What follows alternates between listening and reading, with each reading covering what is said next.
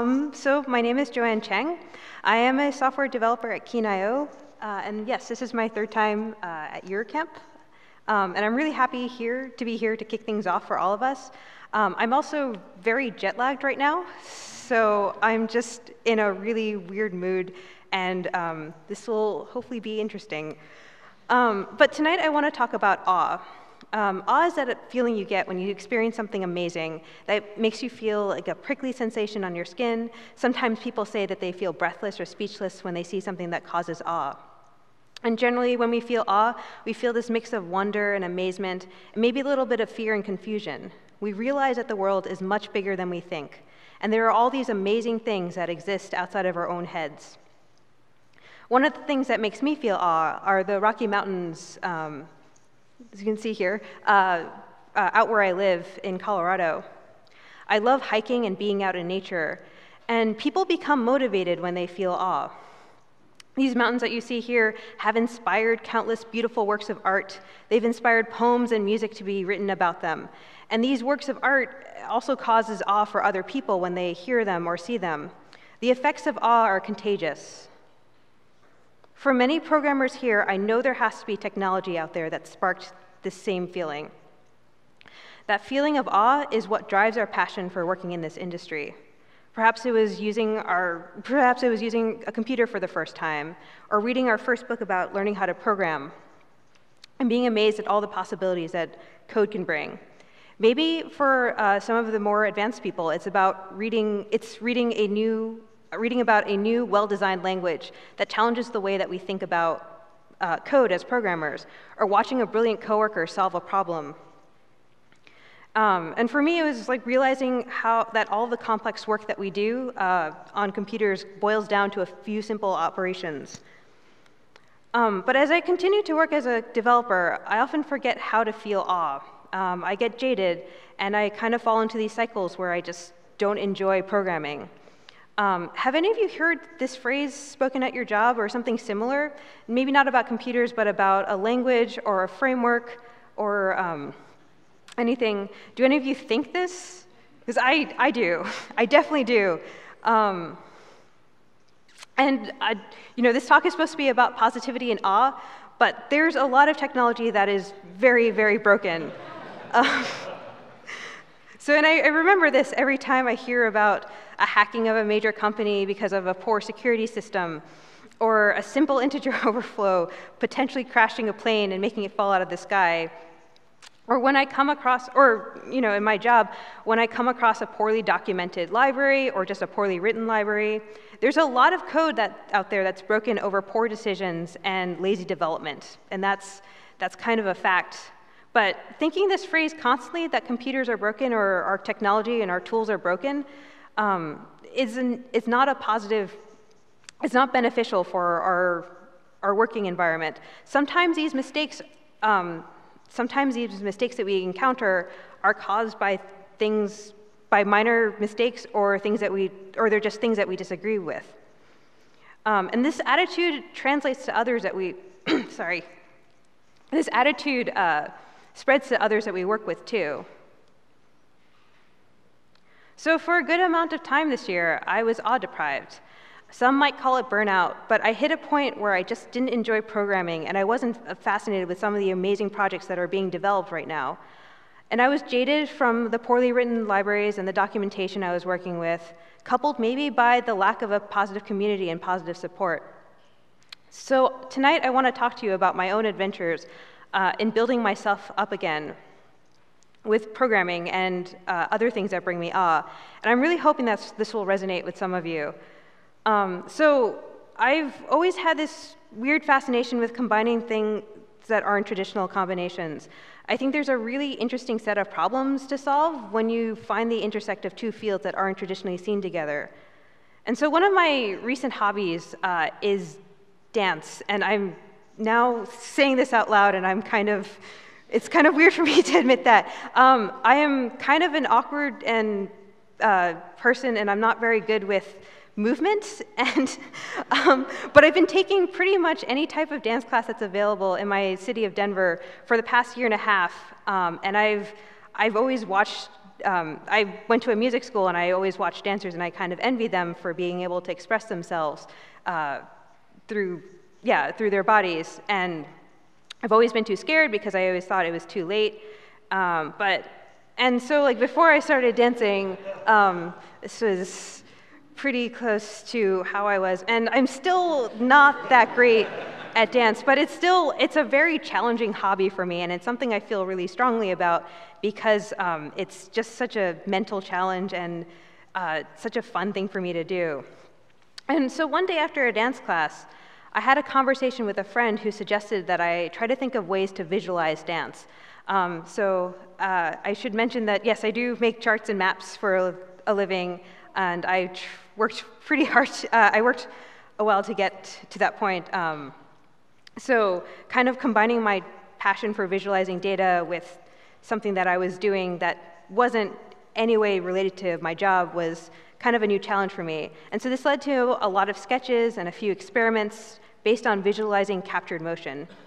And also, so 2 years ago, I spoke about Ruby processing, which is a way to draw shapes with code. And last year, I gave a workshop on D3.js here, which is a way to draw shapes in the browser. So naturally, this year, I'm going to show shapes on a screen. I'm going to go set up a little bit.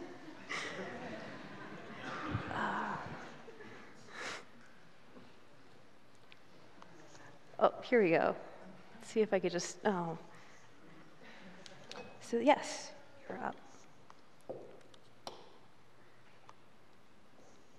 Oh. Mm-hmm. Okay, that's actually my notes. I'm really jet-lagged. So my lovely volunteer will demonstrate some of the things I've been doing, and I'm going to talk.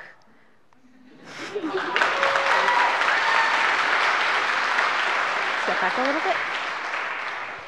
So when I was thinking about capturing motion, one of the easiest ways to capture, there we go. One of the easiest ways to capture motion is through this device, the Microsoft Kinect.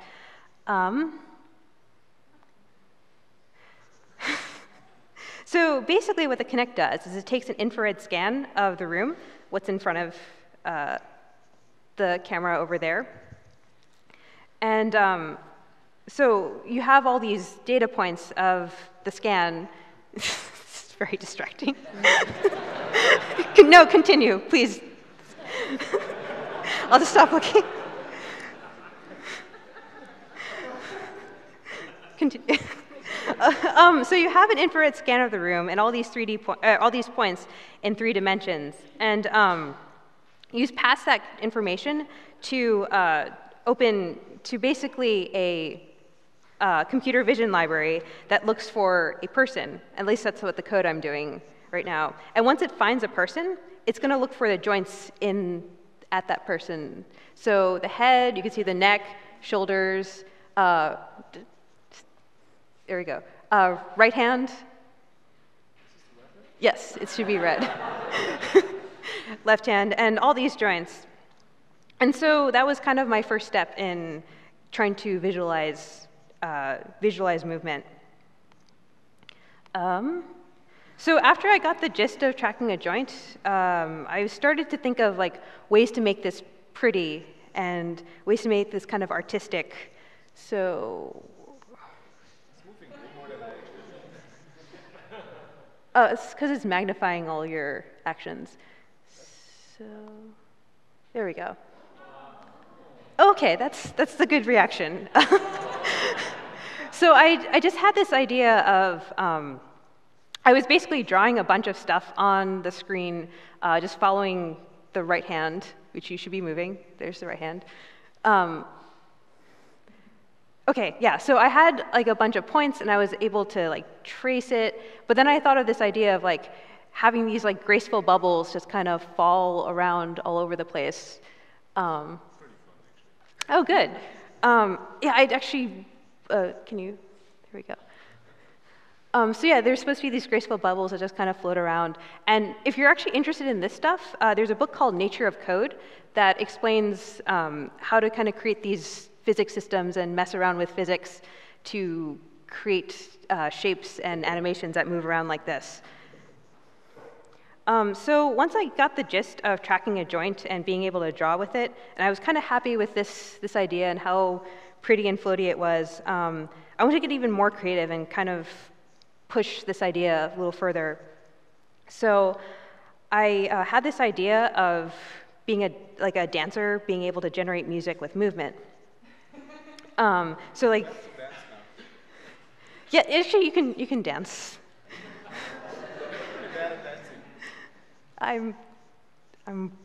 It's almost like so yeah, I had this idea of a dancer being able to generate music with movement. So this is what I built. Just takes, yeah, it's Java.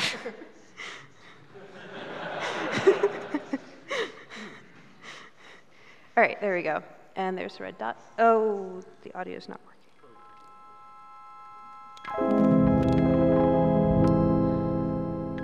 So I should probably explain this project. I didn't have that in my notes. So basically, I had this idea of like this harp that kind of was its own being, like something that was its own, that kind of like flowed like the ocean a little bit, and it was its own thing. It wasn't just a static thing that you would just go up and play. So it was its own thing. And then, so what it's doing is it's tracking Andy's left hand. And it's just playing the strings of the harp in sort of this, I call this space harp, because it kind of sounds like a space thing.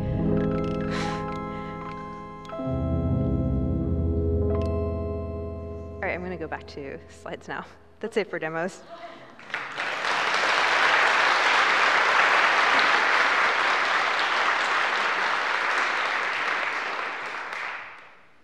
So for these were two just kind of pet projects that I worked on for the past year, and you know, this is actually from like a really beautiful dance and technology piece by an artist named Daito Manabe.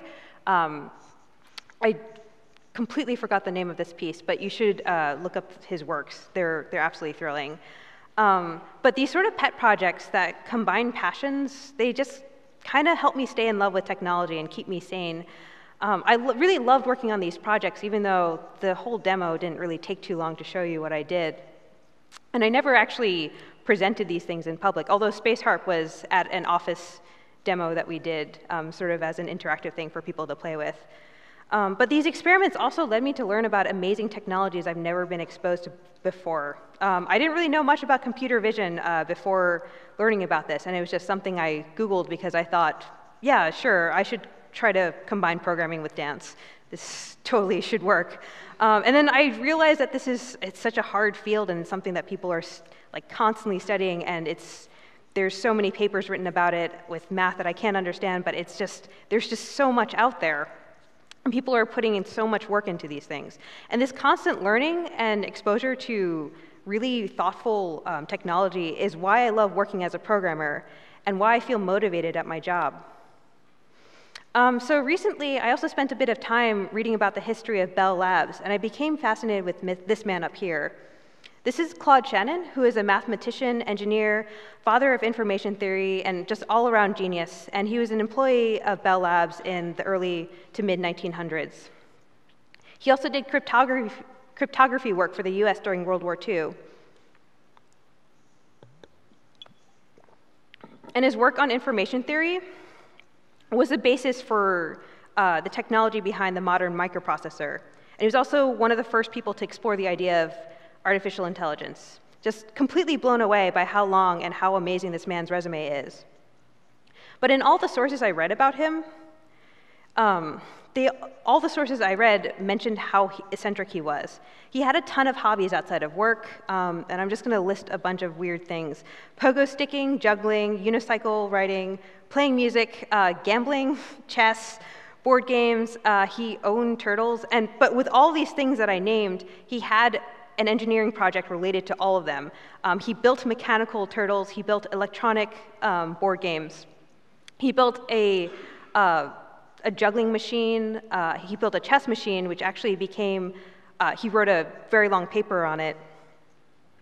He also built a small wearable computer, which was technically the first wearable that would observe a ball in a roulette rotor and could kind of predict where it would land and sort of increase the odds of winning. 100% illegal, just totally illegal. But his collection of strange projects really resonated with me because it shows that the work that he did was driven by awe and curiosity, not by this hate of technology or this negativity. But his bosses at Bell Labs didn't really enjoy these projects, even though they did influence his really important serious research, and he did quite a lot of that too. And he eventually left Bell Labs. They lost him. They lost a genius to a university because these side projects were so important to him and his career. So going back to awe, there's also several studies that prove that feeling awe causes us to be more empathetic and more caring for others, and it just makes us better people. So there was a research study done in UC Berkeley recently, and in Berkeley, California, there are these really beautiful eucalyptus trees that are just very tall, and they're on the campus. So these group of researchers brought two separate groups of people to the campus. One group of people they brought to the eucalyptus trees and let them stare at the trees for a minute, and the other group of people, they just kind of showed them the university building. So as they were walking back to the lab, someone by the lab would drop all of their pens, just a minor accident. The people who looked at the eucalyptus trees were more likely to help the person who dropped all their pens versus the people who were looking at just the building. So this sort of empathy and this sort of altruism, this does derive from awe. And there's other studies mentioned in this New York Times article, Why Do We Experience Awe? It's a really great article if you're curious about this. And I love EuruCamp and JRubyConf because the wonderful organizers have chosen speakers who have prepared extensively these great presentations for all of you. You're going to meet other developers who do amazing things and have unique backstories. You're going to have time to enjoy nature in the beautiful Potsdam, or ask someone about the amazing work they've done at work or for open source. So I want you all to feel awe this weekend. Thank you.